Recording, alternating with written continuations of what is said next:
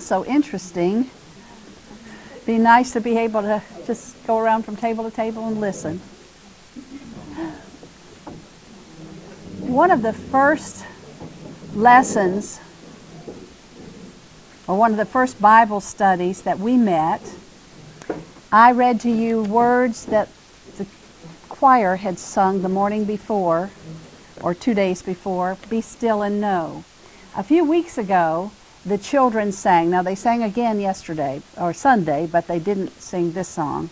And I asked Elaine if I could have the words, because they were such a blessing to hear the children singing. Be still, be still, be still and know that I am God.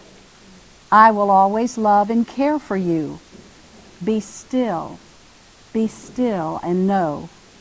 Sometimes you feel alone, like you haven't got a friend. It seems there's no one on whom you can depend.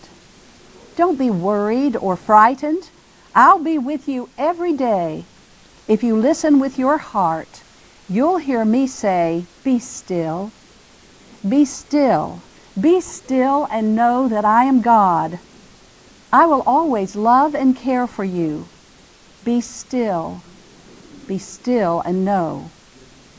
Be still, be still, be still and know that I am God.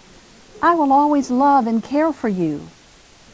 Be still and know that I am creator of the universe, ruler over land and sky and sea. Yet I know you by name, and I love you.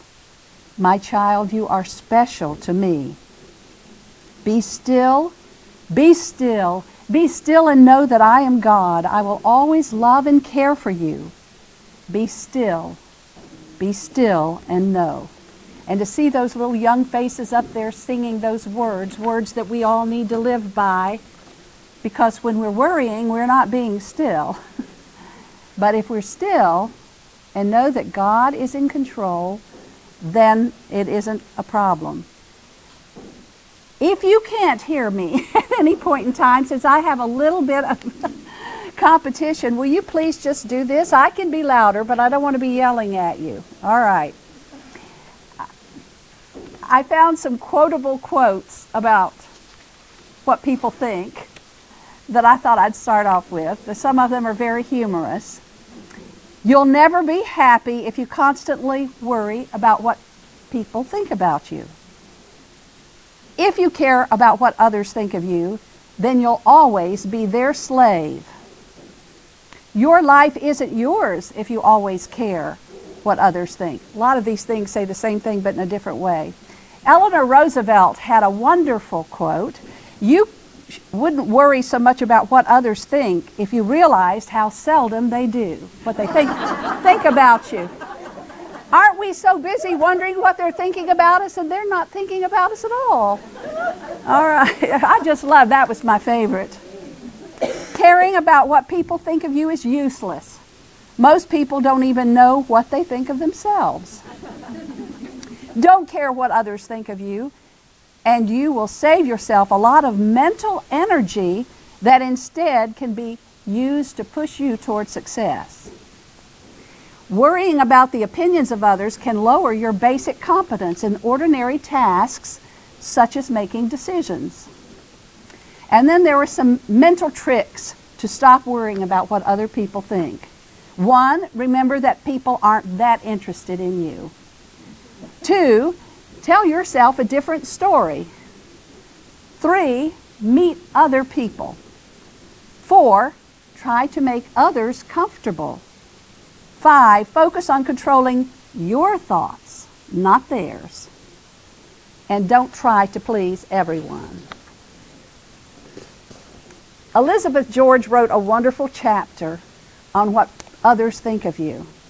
I wrote the book, and I wrote several volumes because that's been my problem my whole life, worrying about people, what they will think. Guy Ellen and I had the wonderful privilege and blessing of growing up on the campus of Bob Jones University.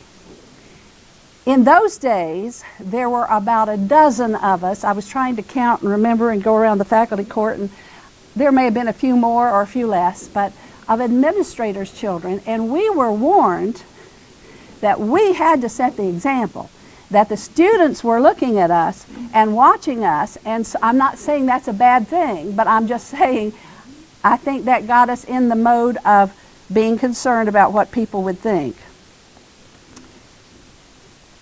Writing to Lawrence, and I'm telling on myself now, but I'm letting you know how much I needed this chapter. I don't know if you need it. I needed it. We were on our way down to Lawrence to a soccer game to watch two of our boys play, and I kind of taught the lesson to Lou all the way down. He's very patient, and he'll just drive and listen. And I was just saying, I just don't know if some of these illustrations go. I just don't know if this will fit together. I'm having a hard time finding. He just looked at me and says, "Don't worry about it." And I started laughing, and then I double laughed. I said, "Well, I'm not only worrying about it, I'm worrying what the ladies are going to think about it." So double problems for me. So, oh, and I have a disclaimer at the very beginning. I don't think we as Christian ladies should ever take the opinion, I don't care what they think. I'm going to do what I want to do. I think that's the wrong approach. So I don't think we ever ought to get to that point. But what we shouldn't do is dwell on what are they thinking about me. And we all want to look nice, but if you're so concerned when you go to a party that you're not dressed as well as somebody else, or what will they think, or did my hair not look good, or it didn't turn out, and that sort of thing, you know, that's the wrong approach. Elizabeth George in our chapter says, pleasing others will never have a good outcome. But when you put God first and desire to please Him and Him alone, that's a different story. And we're going to try to talk some today about that different story. We're also going to talk about what happens when we don't put Him first. Caring what people think shows a bit of pride on our part. Galatians 1:10 says, do I now persuade men or God? Or do I seek to please men? For if I yet pleased men, I should not be the servant of God. Point A and B sort of go together. They're like some of those quotes. They say about the same thing, but in a different way. Caring what people think means we're thinking too much about ourselves. Romans 12:3 says, for I say, through the grace given unto me, to every man that is among you, not to think of himself more highly than he ought to think, but to think soberly, according as God hath dealt to every man the measure of faith. Caring what people think means we're focusing on what people are thinking about us. Some years ago, there was a commercial. I have no idea what they were trying to sell, but Abraham Lincoln is sitting over in his parlor, and Mary Todd comes in with this huge dress. You know how they used to wear dozens of petticoats and hoops and everything. And she comes in and she turns around and she says, Abraham, does this dress make me look fat? And she turned around, and Abraham is just sitting there in the corner, his eyes kind of big, and he never says a word. So if I'm concerned about something like that, I'll always just say to Lou, Abraham, and he knows what I'm talking about. 1 Samuel 26:7b, for the Lord seeth not as man seeth. For man looketh on the outward appearance, but the Lord looketh on the heart. He knows what's in our heart. Men will think what they will, so worrying about what they think won't help. I'm using some personal examples today because I'm just sharing my failures, I guess, with you. But when Christy, our youngest daughter, got married to Kathy and Ted Perry's middle son, we went out and bought her wedding dress. And it's so much fun when you go with them to find their wedding dress and they find the perfect dress. You know, they put it on, it's like, oh, this is it. This is it. Well, I loved the dress, and I thought it was beautiful. It came up to her collarbones. I was looking at the picture again to make sure I got this right. It was a little bit sheer, not terribly sheer, but you could see through it at the top before the regular thicker material started where it should have started, and then went down the back. But when we got it home, I looked at it and I thought, oh, oh, I don't know. I don't know what the people over at Morningside are going to think. If she wears that, it's sheer at the top, but it's sheer down the back, and I can see her back. So I paid quite a bit to have a wonderful seamstress, Mary Richards, sew medallions. She got some that were the perfect match to what were already on Christy's dress. And she sewed them in the back, and she sewed a few on the shoulders and up back. I still was kind of worried. And so Bob, our son, came by the house one day, and I just said, Bob, I'm worried about Christy's dress. It looks beautiful on her, and I'm just so afraid someone's going to be offended by the fact that it's sheer at the top. And he said, Mom, do you think the dress is modest? I said, well, of course I do. I wouldn't have let her buy it if I didn't think it was modest, even before they put the medallions on. He said, well, let me just tell you this. There are some people that are going to sit there and think, oh, that dress is not modest. There are going to be some people that are going to sit there and say, oh, that dress is just beautiful. You need to be concerned what you think, and if you think it's modest and you think it's pleasing to the Lord, then don't give it another thought. I told him that he was here visiting with his wife and two of their children a few weeks ago, and I said, I'm going to talk about you, Bob. And he said, well, I didn't know I had that much wisdom back then. So I said, well, you did. You just, I was pleased with the dress. Now, the first time I can remember being very concerned about what people would think was when I was in the 6th grade in a public school. Bob Jones did not have an elementary school then. I had wonderful teachers, but in the 6th grade they decided they were going to bring in a professional and teach dance lessons every Friday for an hour, and everybody had to participate. Well, of course, I wasn't going to participate. Mother and Daddy would see to that if I decided I would. So then my teacher said, well, then you just come and you sit there on the front row and you watch them. Well, that defeated the purpose, because I can watch somebody do something and learn how to do it. So then they decided I was going to go to the principal's office every week and sit outside her office and do work. Now, I was in the 6th grade, so that makes you, I think, about 11 or 12. And I can remember sitting there as people passed by, and all I could think of was, they think I've been bad and kicked out of class, and I have to sit out of Miss Ragsdale's office.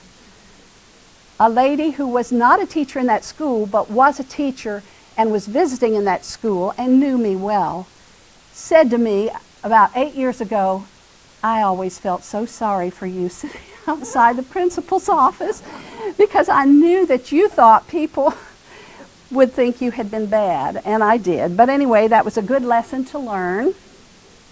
You have to stand up for your beliefs, and I will say not one student in my classroom ever made one derogatory remark about my not being in that class, dance class.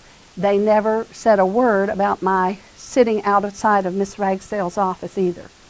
Caring what people are thinking means we are trusting in our own ability to change what they think. We cannot change what people think. They will think what they will.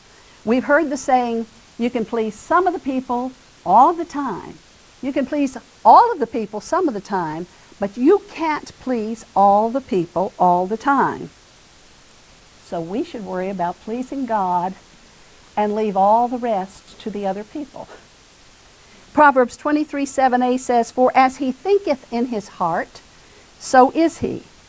1 Corinthians 10:12 says, wherefore let him that thinketh he standeth take heed lest he fall.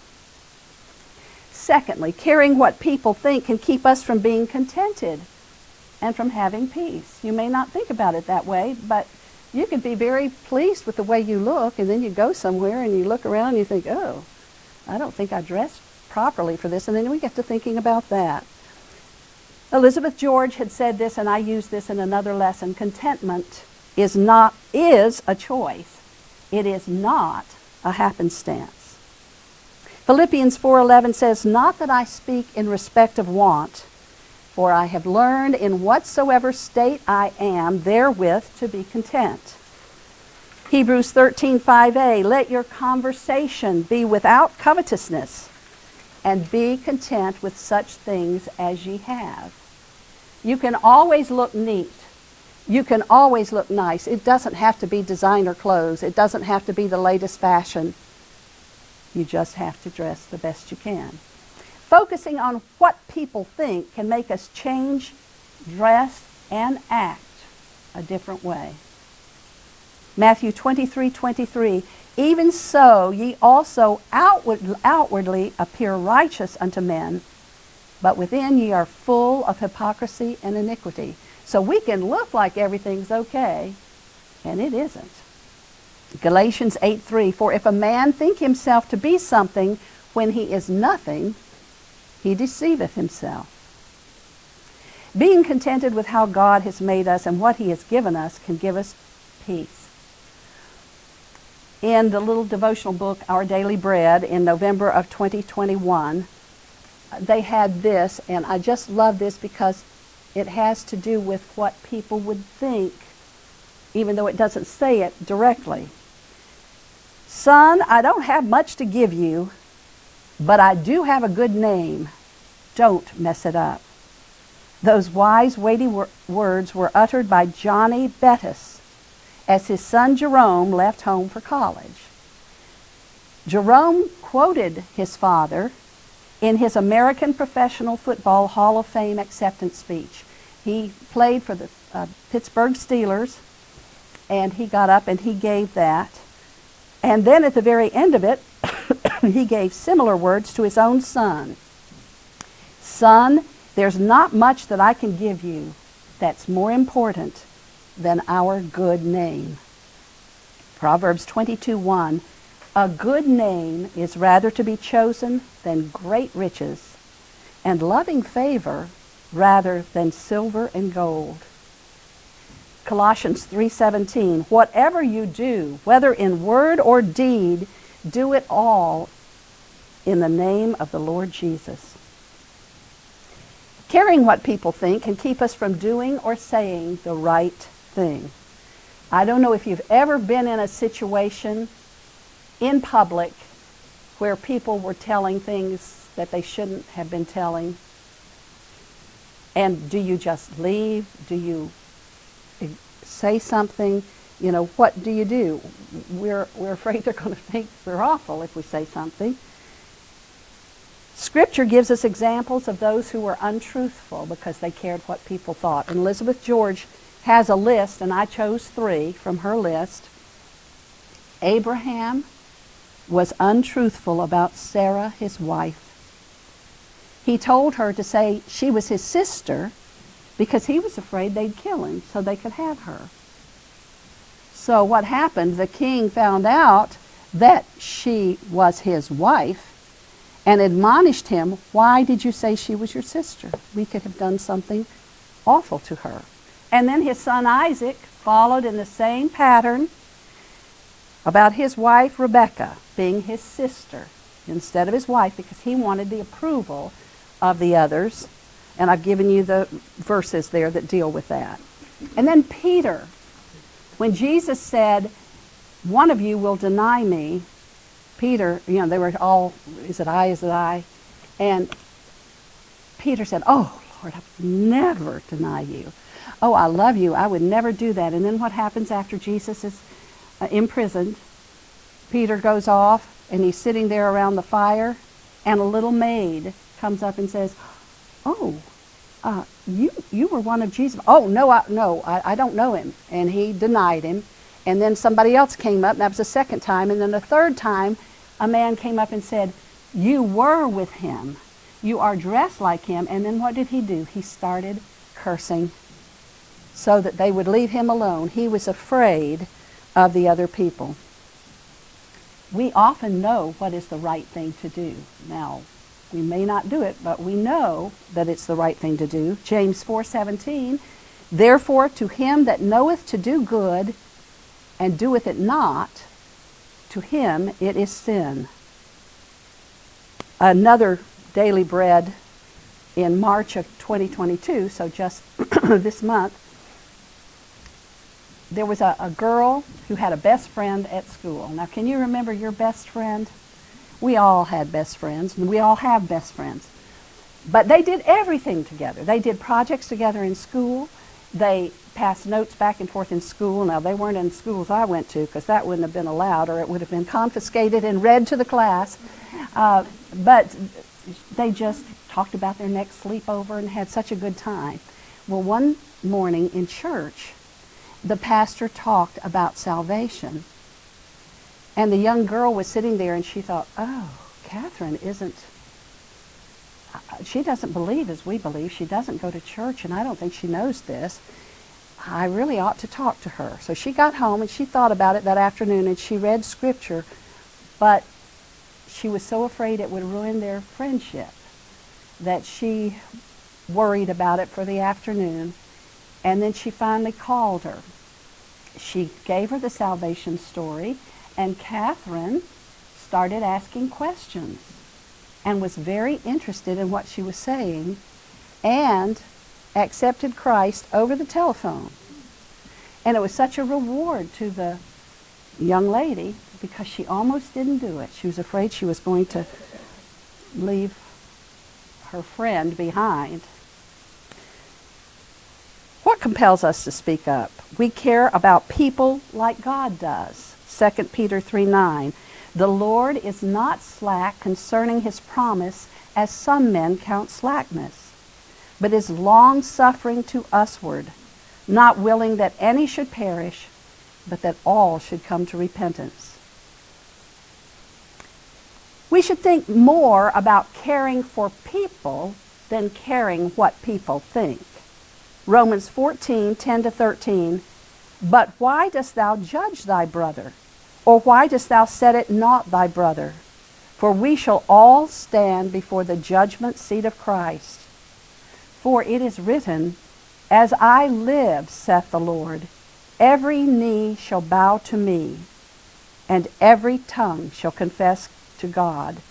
So then every one of us shall give account of himself to God. Now notice, we don't give account for anybody else. We give account for ourselves.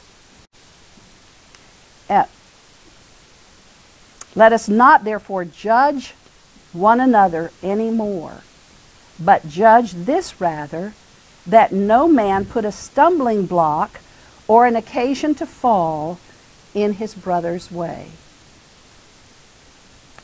Now, we have to ask ourselves, what's keeping me from speaking out? I really should, but I don't know, I'm hesitant. I had most of my training, except for grades 1 through 6 at Bob Jones.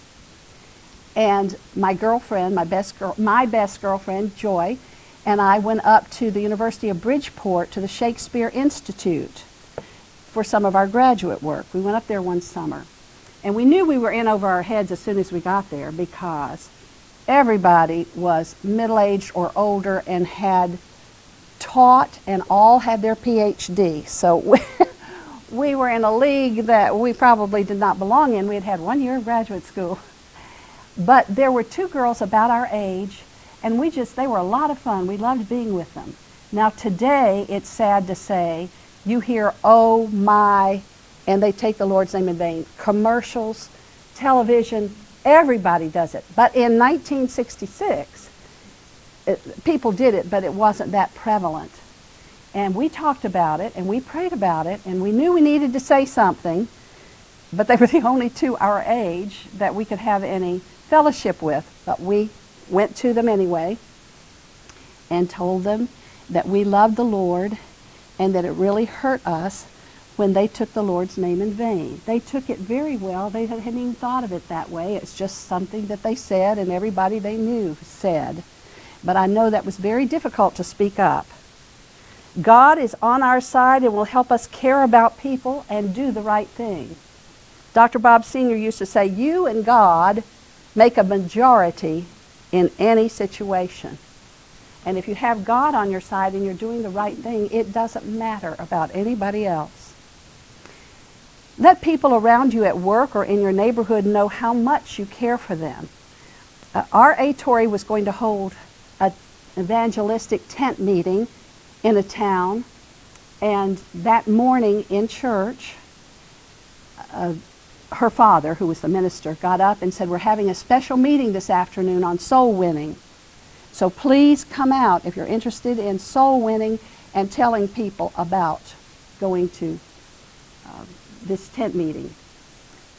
Well, the little girl decided she wanted to go. She was 6, but she wanted to go because she wanted to witness to people. And so when she got home at lunch, she was disappointed because her dad said, now I can't be there this afternoon. I've got to hold a funeral service for a particular member of the congregation. And her mother said, well, and I'm going to go with you so that I can, help encourage his wife. So the little girl was disappointed, but they got 2 sisters, older ladies, to come and take care of the 3 children. But when the one woman found out how badly she wanted to go, she went with her. Now when she got to the door, the man who was the forerunner, so to speak, of Tori said, you go home. This meeting isn't for children. And the woman with her said, she's with me, and her father is the minister of this church who is having this afternoon. So they let her go in, and he got up and he said, soul winning is all about quoting Scripture. You have to quote Scripture. You have to quote Scripture. She sat there and was encouraged because she knew some Bible verses. So when they dismissed, she went out and she got some of the brochures telling about the tent meeting, and she went around her neighborhood. She took it very seriously. She went around the neighborhood and she handed the brochure to everybody and quoted a verse of Scripture to them. Now they were different people, so she could have quoted one verse to everybody, but she wasn't thinking that. And she finally thought about a new family had moved around the corner. So she went and knocked on their door, and this great big gruff man came out, but he was kind to her. And then she handed him the brochure, and the only verse she could think of was, and after this, the judgment. And so he said, you get out of here and don't you come back. I don't want to ever see you again.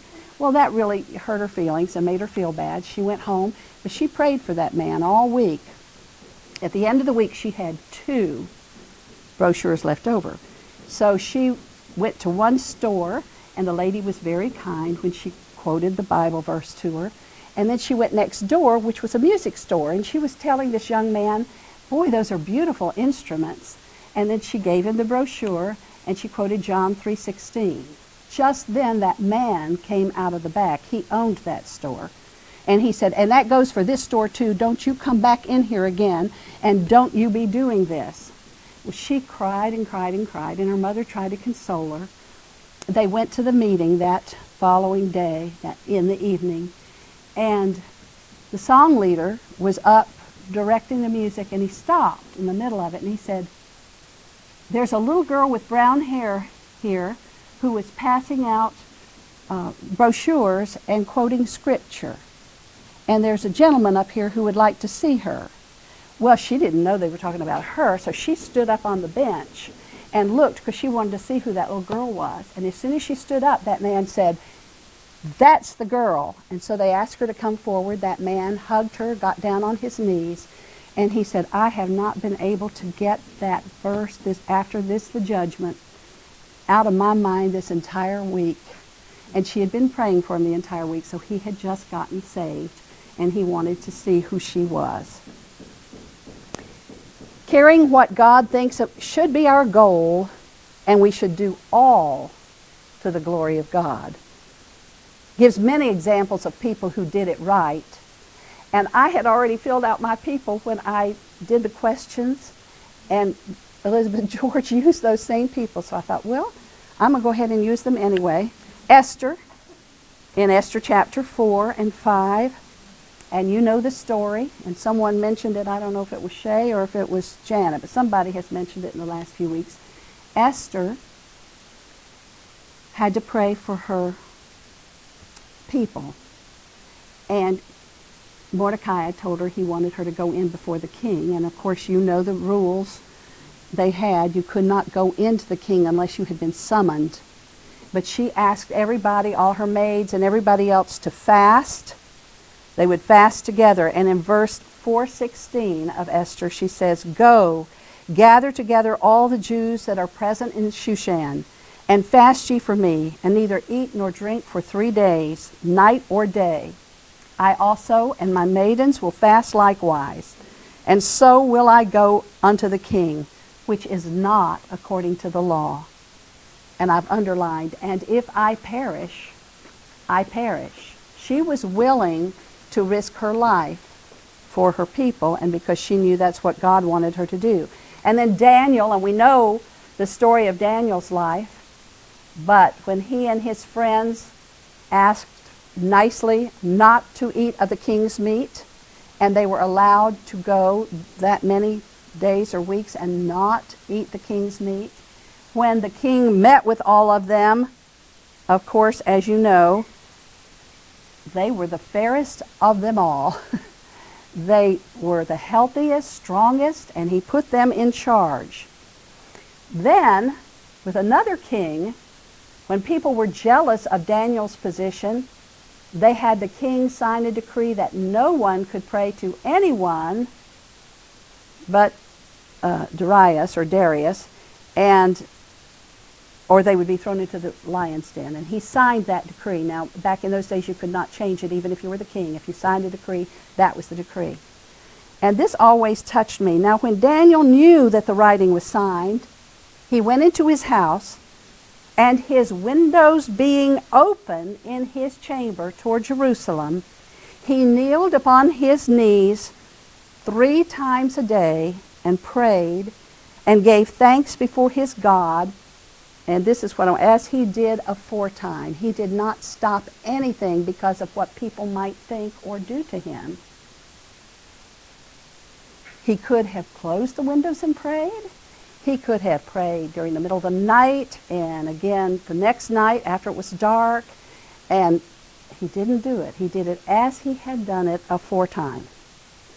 And then you know the story when he was thrown into the lion's den. The king didn't sleep all night. He fasted and prayed for Daniel and was down there first thing in the morning. Daniel, did your God preserve you? And Daniel said yes. His 3 friends, Shadrach, Meshach, and Abednego. Again, these are familiar stories. I don't need to go into details about them. But they said to the king with that big tall statue, O Nebuchadnezzar, we are not careful to answer thee in this manner. If it be so, our God, whom we serve, is able to deliver us from the burning fiery furnace, and he will deliver us out of thine hand, O king. And then this, but if not, be it known unto thee, O king, that we will not serve thy gods, nor worship the golden image which thou hast set up. You know how mad Nebuchadnezzar was, and they made the fiery furnace so hot it killed the men who threw Shadrach, Meshach, and Abednego into it. And then a little bit later, Nebuchadnezzar said, didn't we throw 3 men into the fire? Well, there are 4 men and nobody's bound. And they went and they got them out. And this is the thing that surprises me, because you know, if you've ever, we don't have to worry too much about smoking areas like we used to.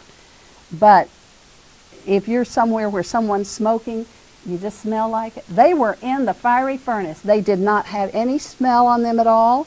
Not one hair of their head was singed. God had protected them. And then Nebuchadnezzar told everybody not to speak evil at all of Shadrach, Meshach, and Abednego's God. And then Noah, in Genesis 6. The scripture doesn't tell a lot about, it tells a lot about the ark, and it tells a lot about Noah. It doesn't tell about the people who I'm sure were standing around making fun of him. There had never been any rain before. And they're laughing at him and all of that. I saw a flannel graph story when I was a child, and it stuck in my mind so much. The people are just laughing and pointing and making fun of him. He went right ahead and did what God told him to.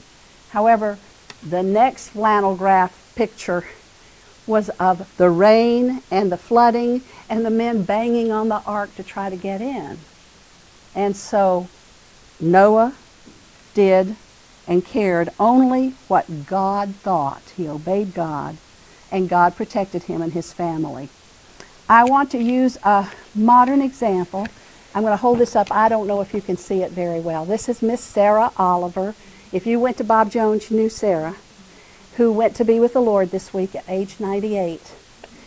We went to the funeral Sunday afternoon and were so blessed by the funeral and by what people in her family said about her that she would tell them what they ought to do.